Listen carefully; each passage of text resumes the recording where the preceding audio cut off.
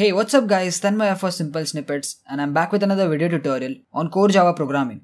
So today's topic is going to be classes and objects, and we're going to be looking into the theoretical as well as practical aspect of this topic. So make sure you watch this video till the end so that you get a good idea about how to go about classes and objects and that we see a practical program as well. So with that being said, let's start off with today's topic. So in the previous video, we just took an introduction to what is object-oriented programming, and we saw some features. We saw what is procedural oriented programming versus object oriented programming, and we also took a scenario for better understanding the OOPS concept. So if you have missed that video, you can check it out in this playlist. And then this is the continuation wherein we are discussing more on classes and objects. So what exactly is a class? Now theoretically, in general, a class is a template or a blueprint from which objects are created. So it is basically a logical entity and it cannot be physical. By logical entity, I mean it does not have any memory allocation when your program is running. The memory allocation is actually done to the object and not the class. That's why it is said it's not physical. So what does a class contain in Java? So basically a class has fields like variables, then it has methods. Methods are nothing but functions and they are called methods in Java. It has constructors, which we will see in further video tutorials. It has other blocks and nested class and interfaces. Also we'll be seeing all these in further videos. But right now we'll just take a very basic look in the programming part, which we'll see in a minute. So class can be of a car, it can be a person, it can be a dog, it can be animal, thing, object, anything. And why do we need this class? So basically class, as I mentioned, is a template and it has these combinations of different fields, right? So if you want to make your own custom data type, you can use this class. So you can make an analogy with the data type. So in general, we have variables, right? The basic variables like int, float. Similarly, class can act as our inbuilt data type. Okay, so this was a little bit theory about classes, and I know it's a little bit theoretical, but you'll understand it in a more clear way when we move ahead in this tutorial. So let's move on and see what an object is. So we've seen what is a class, now let's see what is an object. So an entity that has state and behavior is known as object. Okay, so what does state and behavior mean in terms of programming? So basically an object has three characteristics. A state that represents data value of an object. So any data member inside that object is basically its state. So it is holding some value. The next thing is behavior. So behavior represents the functionality. So this is basically the method that the object has. And the third one is identity, which is basically a unique ID, which is not visible to external users, but it is used internally by the JVM. So we just need to focus on the first and second characteristics, that is state and behavior. And more importantly, an object is basically derived out of a class. So let's see the comparison between the two. So relation between class and object. Okay. So object is an instance of a class. So again, one more new keyword, that is instance, is introduced over here. So let's assume in a real world scenario, if you are into a construction site, you always have, the engineers always have basically a blueprint, right? So you first make a blueprint model, that is the prototype, which can be considered as a class in terms of programming. And then when we actually make the building, which is the real world entity, you can consider that as an object. So you can see over here, this small blueprint is considered as a class, and then making a replica of that class as object. So this is the actual building, right? So you can see I have named it object 1. Now once you have the prototype ready, you can create n number of objects, right? So that's how class and objects work. So you can consider class just as a template. So you probably must have used Microsoft Word or some other applications which has some inbuilt templates, right? So we directly use them. And when we use them, we customize them according to our needs. So that template is considered as a class. And when we actually use it, we are actually making an object. So you can make that analogy, right? So that's how it works. So class is a template or a blueprint from which objects are created. So in order to create that object, we have to have a class. So object is an instance. Instance is one entity, that is one result of a class. Now, even if this all is a little bit complicated to you, there is another way to look at classes and objects. Consider or compare it with the procedural part. So in another way, we can say that objects are variables of type class. So in procedural part, we have our inbuilt variables, right? Integer variable, float, then we have string, and then we have all those basic variables, right? Character variables. So those variables have some data type, correct? So consider this class as our inbuilt data type that we create, because it will have multiple data members.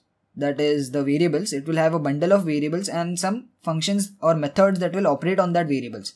So consider that as a custom data type, and the object you can consider as the variable name actually. So that's another way to look at classes and objects. So before we move on to the actual programming part, there are some things that you need to understand because they'll be coming in further tutorials and in this video itself in the programming part. So the first thing is instance variable in Java. So what is an instance variable? We already know what a variable is, but what is an instance variable? So a variable which is created inside the class but outside any method is known as instance variable. Essentially a variable which is inside a class but it is not inside any method, that is any function. So that's an instance variable, and it is called an instance variable because it does not get any memory allocation till runtime. Okay, so during compile time that variable is not created in the memory. It gets memory only at runtime when the object is created, and you will see that and you'll understand that in detail when we see the program. I'll explain to you what an instance variable is.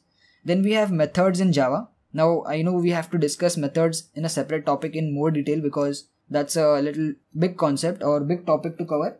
So in Java, method is like a function. So this is just another name. It's basically function only, but just that it is inside a class, so it's known as a method. And it is used to expose behavior. Behavior means the functionality. See, for example, addition, subtraction, printing of messages, taking of input, those kind of functions or methods. So what are the advantages of methods? Code reusability, code optimization, and we'll see all of them in detail when I create a separate video on methods in Java. And lastly, we have the new keyword in Java. So the new keyword is used to allocate memory at runtime. So when you are creating an object, we need to allocate the memory, right? So the class does not have any memory until unless we create the object which is derived from this class. So in the function, when we say new and then the class name, the memory is allocated to that object. Also do note that all objects get memory in the heap memory area. So there are two memory areas in your RAM, basically the stack and the heap. Now those are concepts in data structures which I don't want to get into detail as of now. But just remember that all objects get memory in heap memory area. Okay, this was a lot of theory and I know you want to see the practical program. So let's move on to the practical aspect. Okay, so quickly open up your NetBeans IDE and I would recommend that you code along with me for the best practice because this is probably your first program in terms of object-oriented programming. So let's start off. So I have already created a project and I've named it myStudentExample.java. So you can see my class is already created for me. Now what I'm going to do is, so we already have a class created, right? So inside this class, but outside the main function. So you can see I'm outside the main function, right? I'm going to say int id and I'm going to say string name. So I have just created two instance variables because they are inside the class, but they are not inside any function, right? So these are instance variables. Okay. Now what I'm going to do is inside the main function, I will copy this entire name, that is the class name. I will say myStudentExample object1. So what I'm doing is, this is the class name, this is my name of the object, and I'm going to say equal to new, and if I hit control space, it will give me that same myStudentExample and opening and closing round brackets. So this is the syntax when we want to create or instantiate an object. So this is where the memory allocation happens. So what happens in the memory is object1 is created with int id and string name. So this object, which is of type myStudentExample, will have these two data members inside it because I said new, so the memory is allocated, right? Now what I'm going to say is system.out.println. I'm just going to print the values inside these two instance variables of the object. So I'm going to say object1.id. I'm just going to copy this and paste it over here, and I'm going to say name. Now before that, what I'm going to do is I'm first going to assign some values also. So I'll say object1.id is equal to 1. Copy this and paste it over here.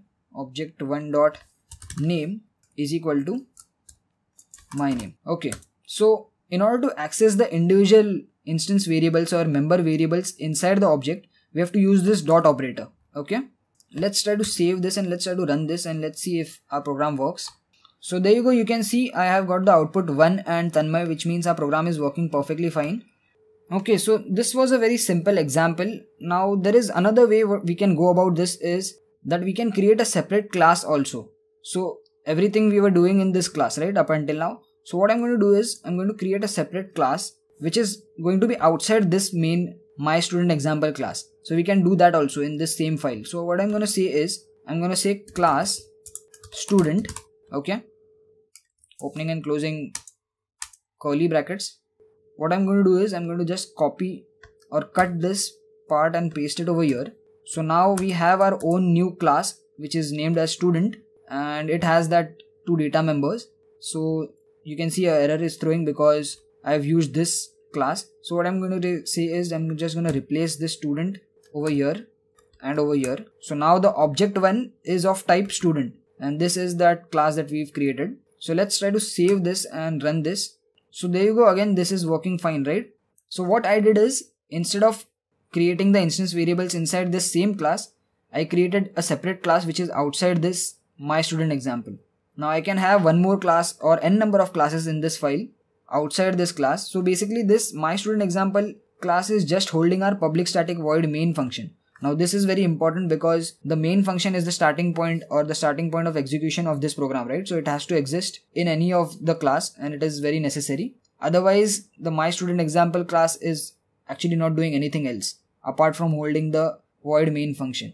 So this was just a very basic example of creating an object from a class. Now I can also create one more object. So I can say student obj2.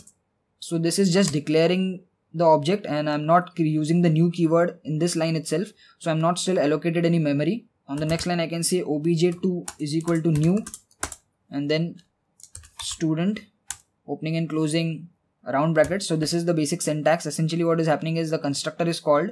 So we haven't yet discussed about constructor, so that is for another tutorial. Right now just understand that this is how the syntax goes when we create an object. So now I can say obj2 dot id is equal to 2, and obj2 dot name is equal to simple snippets, and then again just copy these 2 lines and paste it for obj2, and they should also work perfectly fine. Let me just try to run this, and there you go, you can see id2 and simple snippets is being printed on the output screen. So now I can have n number of objects, and each object will hold its individual id and name. So this is where your program gets simplified when we want to create a custom class which will hold n number of instance variables. So that's where it replicates the real world scenario in a very good way.